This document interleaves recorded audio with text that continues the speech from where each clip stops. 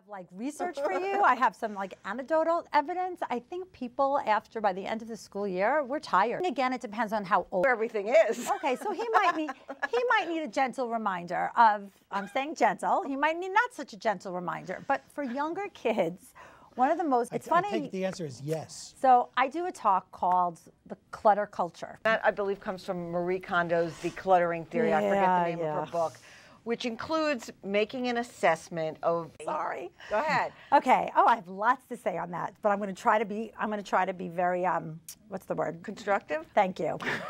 So here's my thing. Yeah. It's my jam. And I'll give you an example. I had a kid laugh at me, one of my kids laugh at me when I suggested, well, why don't you put your phone away for 20 minutes and work, who needs it for school and who has locks on it. But they don't need every. Have a hard time planning ahead, adults and kids. A whole other show. Okay. But it's a great question. And I even use that on my spouse, and I probably should have said that. But how do you